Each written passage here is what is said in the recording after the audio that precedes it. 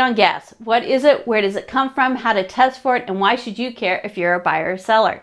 This video applies to both buyers and sellers, and it's very simple to test for radon with the Radon Test Kit. Massachusetts home buyers want to know what it is, and sellers want to know how to mitigate it prior to placing their home on the market, because when you're moving, you have a lot to do. You cannot see, smell, taste, or hear radon. Radon is an odorless gas that is all around us, and it naturally occurs in nature, and there's absolutely nothing we can do about it. It's the result of decaying uranium below the rock and in the earth. Radon is the second cause of lung cancer behind smoking. We cannot predict which houses will have it or don't have it. Some houses on the same block may have high levels while others have lower levels, so every house must be tested. The EPA estimates as many as 21,000 people die of lung cancer as a result of radon, and 3,000 have never smoked. You cannot totally avoid it, but is most dangerous in enclosed spaces like your home, so it's important to test. The EPA recommends to reduce the levels of radon in your home to 4.0 parts per million or below. There are two ways to test for radon in Massachusetts. The first is with a machine measuring the air, and it runs continuously for 48 to 72 hours and is placed on the first living floor. The advantage is the test can be read on site to determine the levels in the house.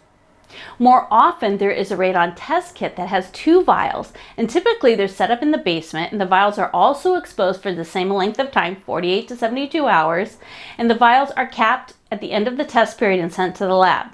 The results are typically available within a day or two of receiving the test kit. If the levels are high, radon mitigation systems are typically installed in basements by coring through the foundation, and there is a vacuum fan that will suck the gas up through the tube and push it outside through the tube up over the roof peak so it disperses above the roof line into the atmosphere. There is also a tube with liquid on it that's installed on the mitigation system. That tube measures whether or not the vacuum is working. It is not measuring the radon. You do not want the levels of the liquid to be even. You want it to be offset. You want to know there's pressure in the system and it's working properly. A lot of people only test for radon when they first move in and they forget about it, but radon levels can shift. So it's a good idea to test every few years. And radon also changes seasonally. So as a seller, why is it a good idea to mitigate this prior to placing your home on the market? Well, it's the simple fact that most buyers and agents will make the argument that this is a health hazard, and any buyer will ask for this issue to be mitigated. Also, when you're moving, you have a lot to do, like getting rid of all the stuff that you don't want to take with you. So taking care of this issue ahead of time is well worth the hassle.